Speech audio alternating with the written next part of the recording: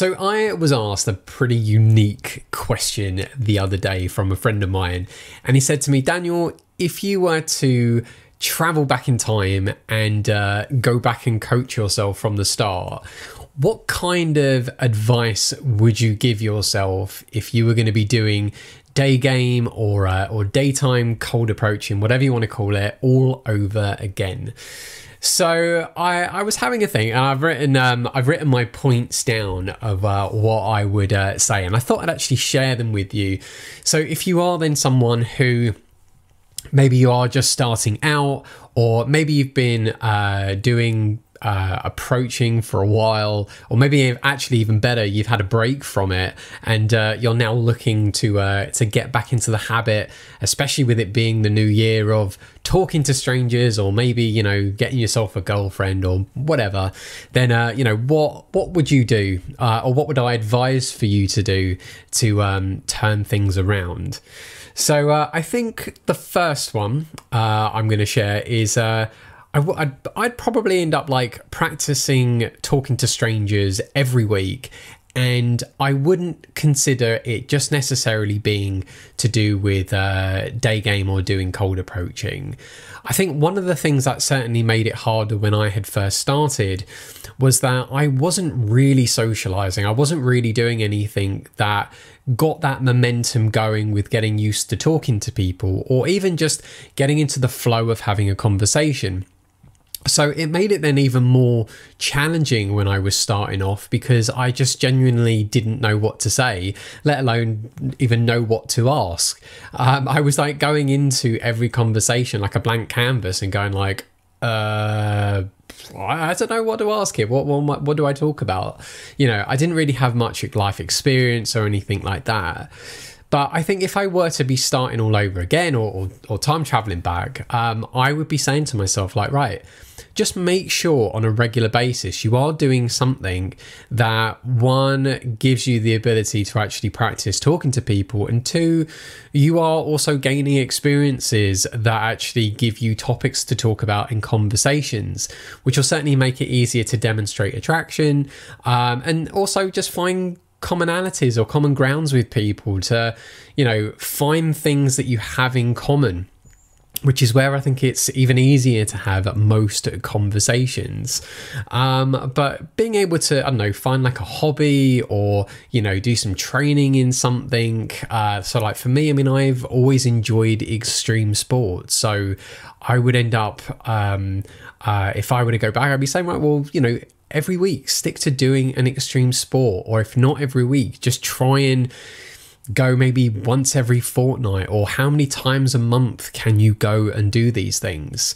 I even remember I used to take karate years ago when I was very young, and even the confidence that I developed from that, from being able to talk to other people who also had an interest in karate, and even just the friendships and stuff that I'd made from that at the time, you know, it can really just help you overall with being able to talk to people. And certainly if you're taking classes or you're doing stuff that is just well, it just has everyone in it, both men and women. It's not just men there. You are actually mixing with everyone else too.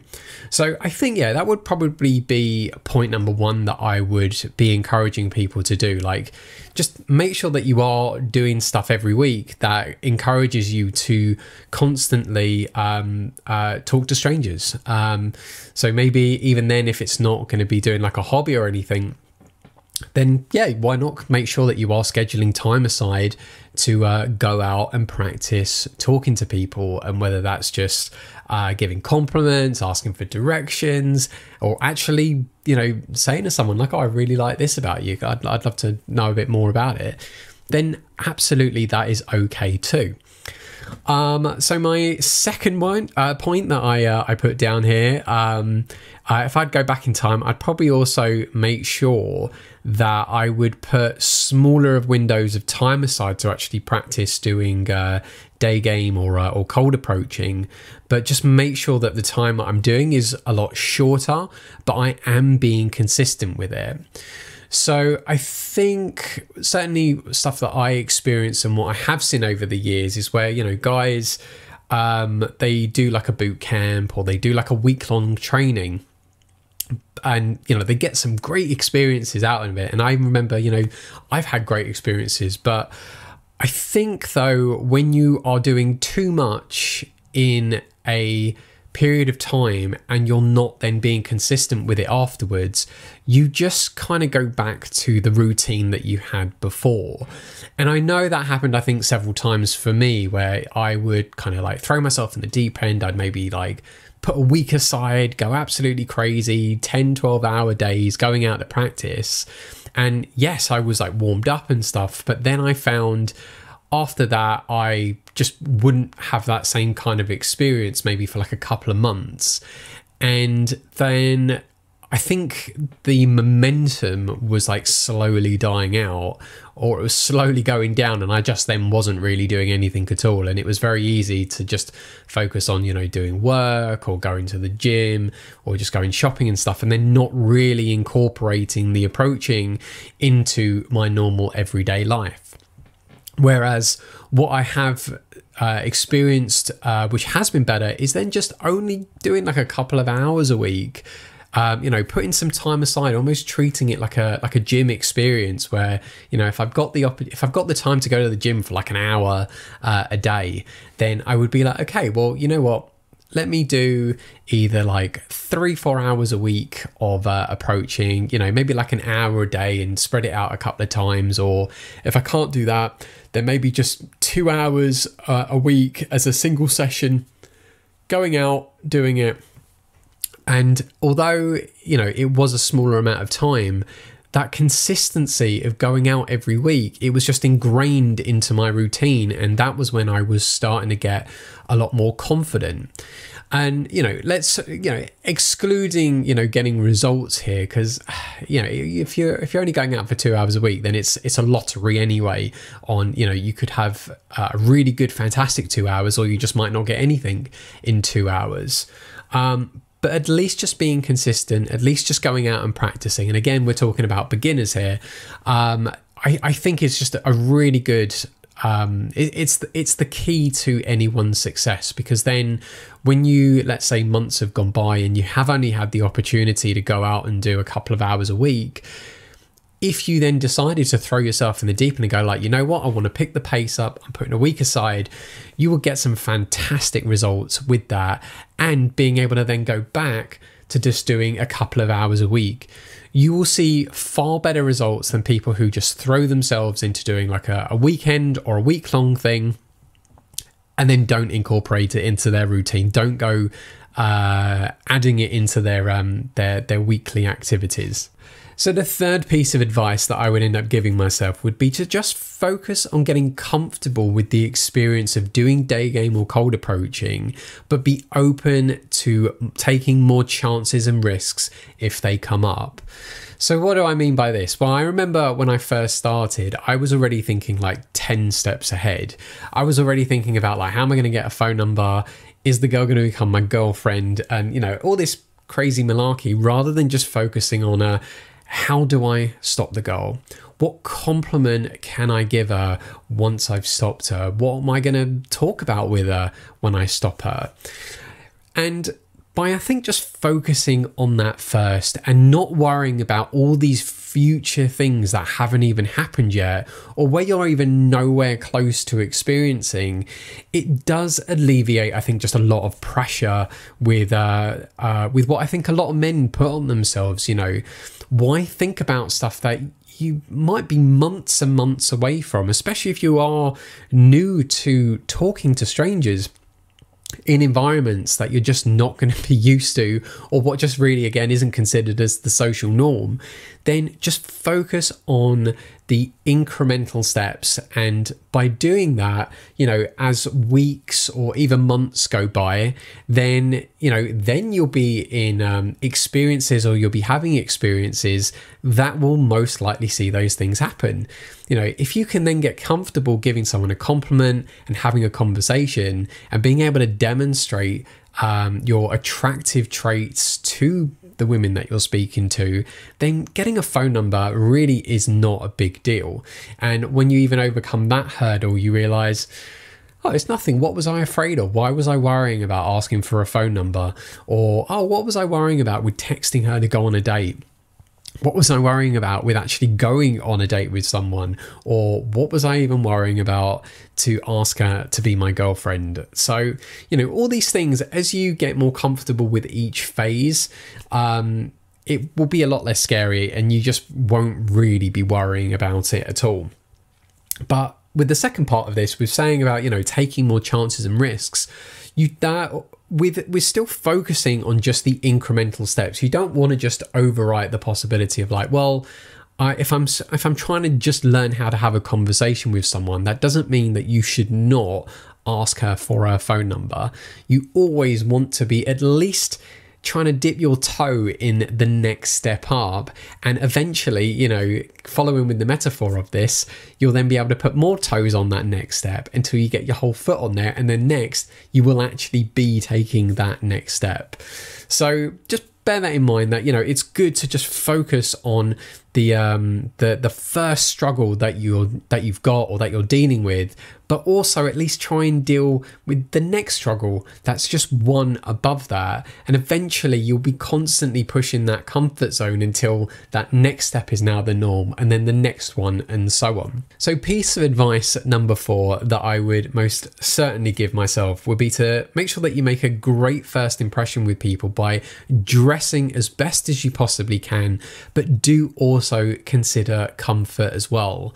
So I remember, again, when I first started, I just didn't really have any dress sense at all. I had no fashion sense whatsoever, and I was just wearing really baggy clothes, t-shirts that just didn't fit me, or jeans even as well, and I'd always be wearing trainers and stuff. And imagine you're stopping people and you're just really not giving off this cool suave vibe, and that's through just the looks fashion wise. So it's important to try and dress as best as you possibly can, but in regards to, don't forget about comfort.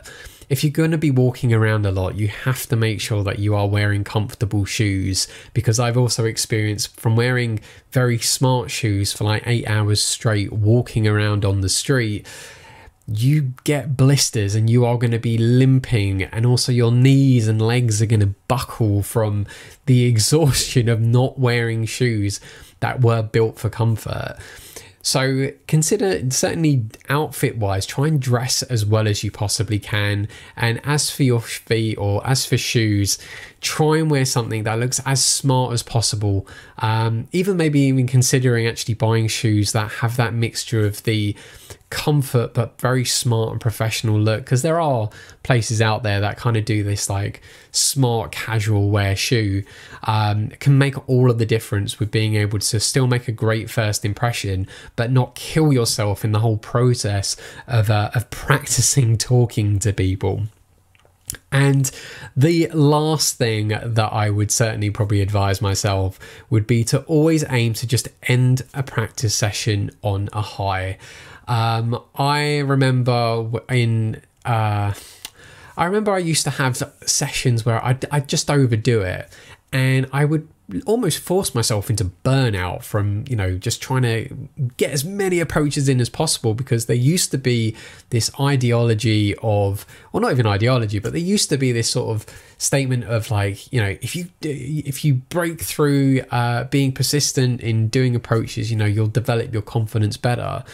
But I think from training that I then would do in the gym, especially when I worked with personal trainers, that's not always the case. You don't need to lift weights and burn yourself out and and injure yourself to a point that you just can't do anything for weeks. As long as you are doing enough on your body, or as long as you are doing enough interactions, once you've had a fantastic interaction, why not leave on a high? If you booked a 2-hour session to go out and practice and you got really good results, and maybe you got to that hour and a half point where you had enough time to warm up, you had a good couple of interactions, and then you had a great last interaction, end it there. Why push it? Why risk losing this great mood that you've got? Why not let your body sit in comfort with this new level of flow state that you've picked up and enjoy it? it's an experience that most men, or just most people in general, don't really get.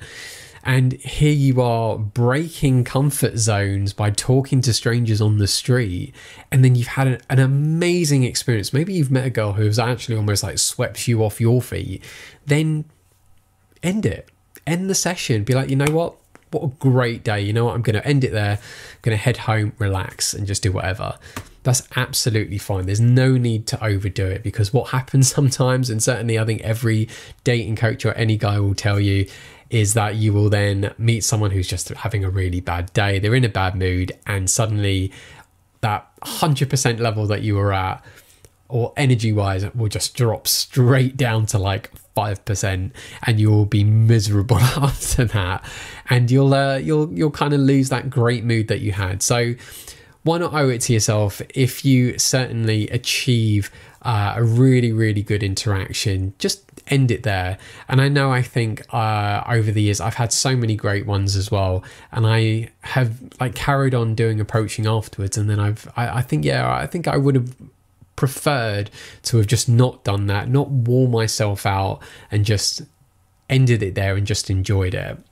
So just recapping the 5 points, if I were to travel again back in time, or what advice would I give to a beginner who was doing day game from scratch, or again even someone who's had a break and they're coming back into it.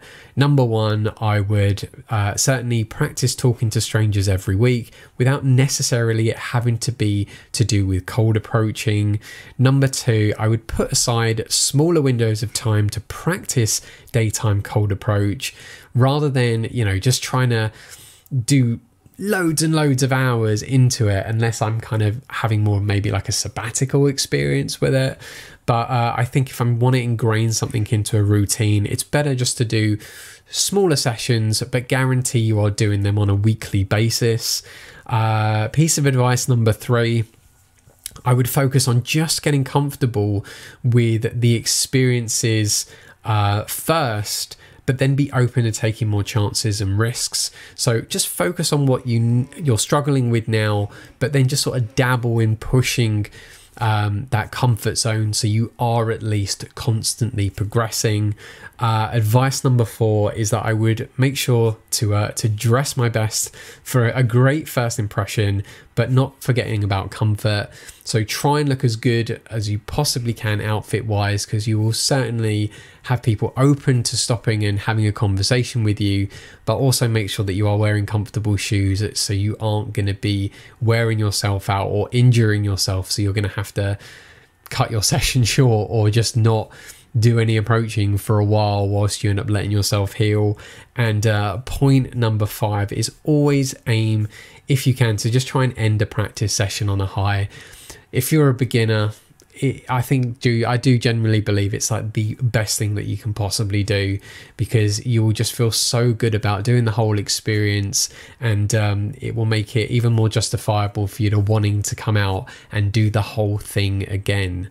So I would love to hear your thoughts on this video. If you can, leave a comment in the leave a comment in the description below. No, leave a comment below the description, and I would love to hear what your thoughts are on this video, and maybe if there's any other things that you would advise yourself if you were to time travel back and give yourself advice from the very start as well.